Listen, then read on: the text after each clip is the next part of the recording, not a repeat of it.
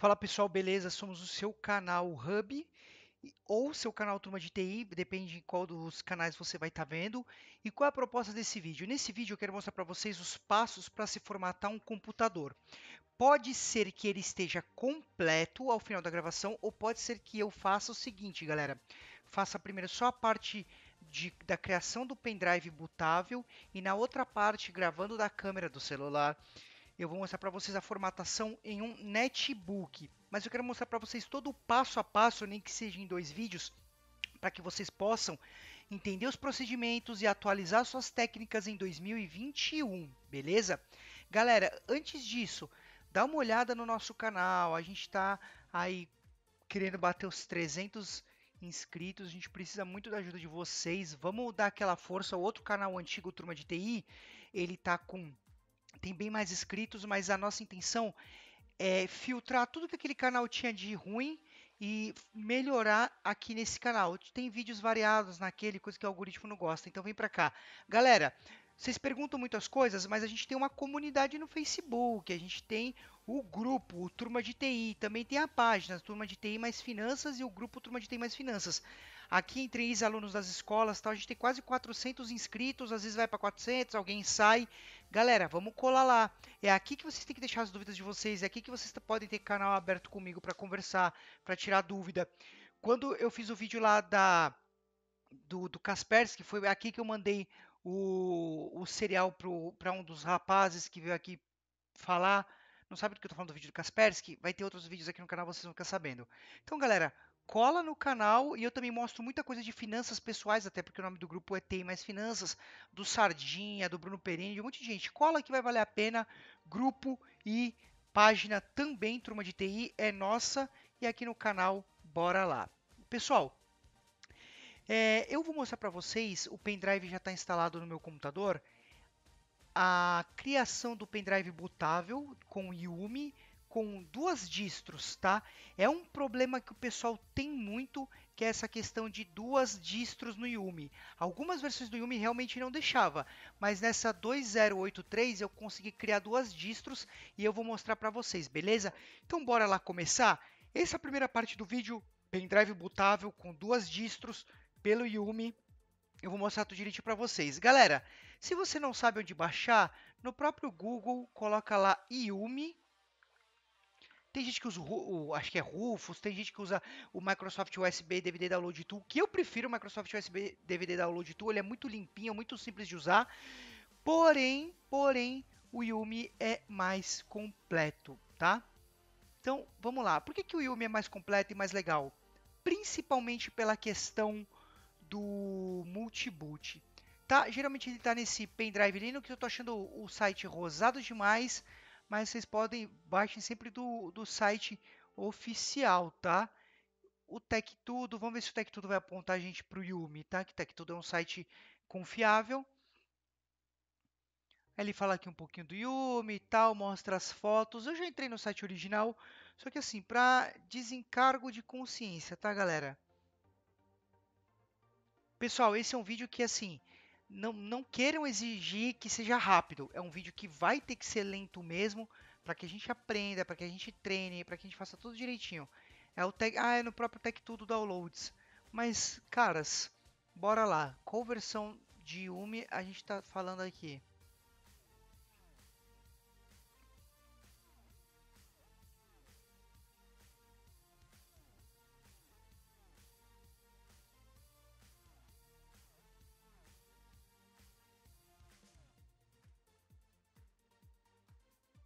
Beleza, ele mandou para o próprio site. Ótimo, beleza. Galera, a gente vai ver aqui no Yumi, tudo direitinho, com essa onda do pessoal querer hackear teu computador por causa de Bitcoin, galera, desconfiem de tudo. Ó, Yumi Legacy, Yumi UF, suporta, olha só, suporta outros NTFS FAT32 formatos, BIOS USB Boot Only. O Yumi UF suporta FAT32 somente, BIOS e UF USB Booting distros. Legal, hein, galera? Agora eles estão fazendo essa questão de diferenciar tanto pelas Um voltado só para BIOS e outro voltado para UF também, beleza? Apesar que eu vou falar real para vocês, quando eu formatei placa mais nova de ex-aluno, de cliente, que usa o F, esse BIOS aqui funcionou de boa. Só que ele tem uma estratégia. Depois você tem que desarmar, colocar para modo legado, instalar, e depois o próprio Windows 10 assume o modo UF, tá? Aqui, tudo certinho. Eu tenho que mudar para modo, ou manualmente mudar para modo F, senão não vai. Beleza. Galera, como eu vou lidar com um notebook antigo, para mim é o Yumi Legacy, tá? O Yumi Legacy para mim é suficiente. Então, fiquem atentos a isso aí, o tipo de notebook, o tipo de coisa que você vai formatar, tá bom? Ó, já é uma versão mais, ó, eu escolhi Yumi Legacy, beleza? Download do Yumi 2093, já é uma versão mais atual que a minha. Ótimo, vou salvar na área de trabalho.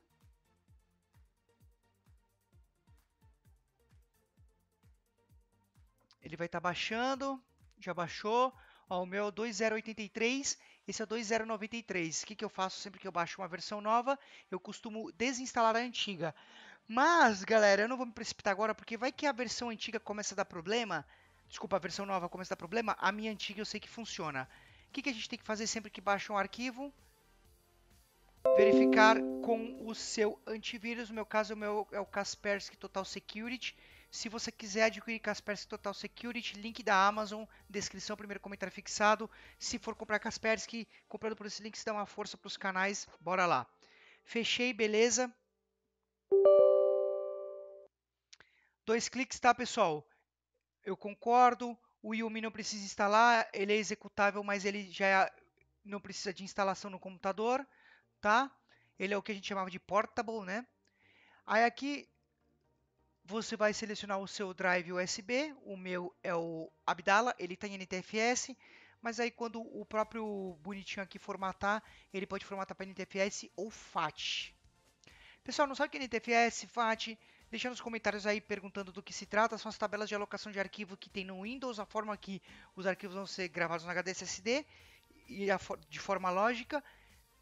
Eu faço um vídeo explicando tudo isso aí, beleza? Aqui você sabe que tem as várias distros. Quando você escolhe distros gratuitas, ele encaminha você, ele dá um link para você ir para o site de download. No meu caso, eu vou usar as distros Windows, tá? E falando nisso, eu preciso de um Windows 7. Só que eu vou tentar fazer um pendrive bootável com Windows 7 e Windows 10. Vamos lá. Cadê? Vamos procurar aqui. Gente, muitas vezes aqui eu já tive que apelar para esse GRIB quando não estava listado. Aqui, ó. Windows to Go Installers. Aí ele tem aqui, ó, múltiplas versões de Windows 7, 8, 10, installers WinBoot, installers boot MGR, tá? Aqui são as versões de arquivo. E ou você tem o single installer 7, 8, 10. Eu vou colocar single installer 7, 8, 10. Pessoal, nesse ponto aqui eu vou dar uma pausa no vídeo para falar um negócio para vocês. Eu falei que eu escolhi o Single Installer 7810. Quando eu escolhi o Single Installer 7810, eu fui de teimoso, porque o Single já diz o nome, é Single Instalações, é para uma instalação só. Se você tentar fazer um Single para o 7, um Single para o 8, não vai funcionar. Eu fiz um Single para o 7, um Single para o 8, um Single para o Harens e não funcionou. Tive que regravar esse vídeo algumas vezes, tá? Só para dar uma dica para vocês também, pelo MBR ali não funcionou com o Windows 7 com o Windows 10, funcionou com o inboot. Mesmo se depois, quando vocês vão ver na outra parte do vídeo, eu coloquei o inboot com 7, com 10 e com o Harens. Só funcionou o Harens e o 7, o 10 não. Eu tenho um outro vídeo que eu já fiz, não lembro se está na turma de TI, se tiver eu vou deixar o link na descrição, que eu consegui múltiplas instalações do Windows 7 e Windows 10, sem Harens. Então a gente entra em algumas coisas que eu vou falar no final do vídeo, tá bom? Continue com o vídeo a partir daqui, onde eu mostro a parte que eu corrijo o erro, tá bom? Bora lá! Pessoal, na primeira parte do vídeo eu mostrei para vocês a criar as ISOs, só que com a parte do Windows Single. e acabou não dando certo, porque quando você instala single é para um só. Se você instalar single e deixar o 810 dá conflito, ele não vai. O Hirings funcionou, mas as instalações do Windows não funcionou. Então o que eu vou fazer agora? Eu vou vir aqui, eu vou escolher múltiplo, eu vou escolher o inboot, tá? Eu vou escolher o inboot em múltiplo, beleza? E vou escolher as opções do Windows 8, Windows 7 e Windows 10. Vamos começar com o Windows 7.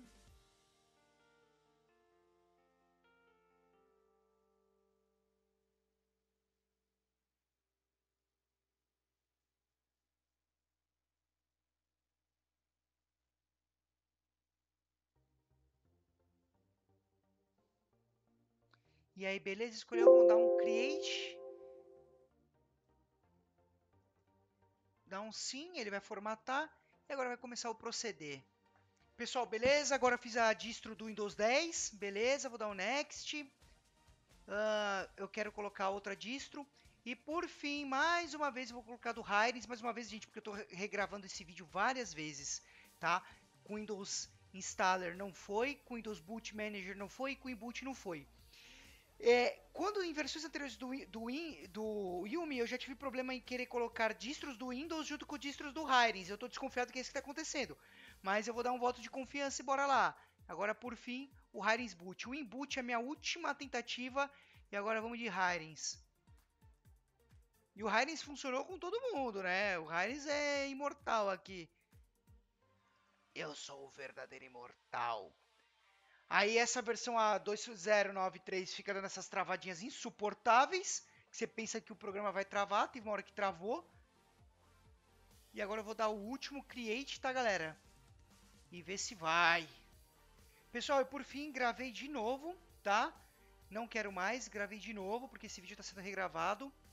E eu venho no pendrive, dou um propriedades, tá tudo ok. Eu venho no pendrive, abro ele. Eu tenho o multiboot. Tenho o multiboot com Windows 7. Hirings Boot. Acho que só tá faltando o Windows 10 aqui, hein? Vou colocar o Windows 10 também para mostrar para vocês.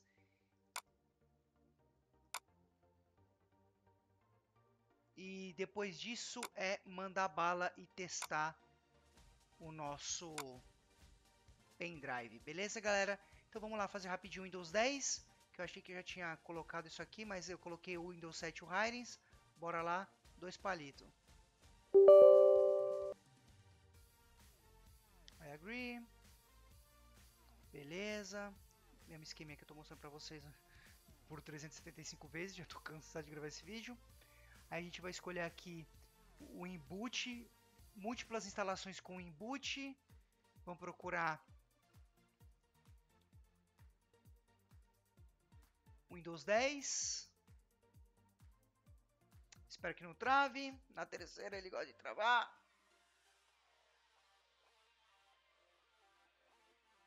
Foi. Já dou-lhe um create. Pessoal, e pela terceira vez eu fiz aqui tudo certinho. Vou dar um next e beleza, beleza, beleza. Agora não, agora finish. Agora abre o pendrive. Galera, como vocês viram, eu criei individual e não funcionou. Eu criei como boot mgr com o Hirings boot não funcionou. Aí nem tentei criar sem. Já fui para o inboot, Windows 7, Windows 10 e agora com o Hirings boot. Vamos ver o que acontece na hora que eu for testar no netbookzinho lá que eu vou formatar, beleza? Bora lá para formatação, galera. Valeu!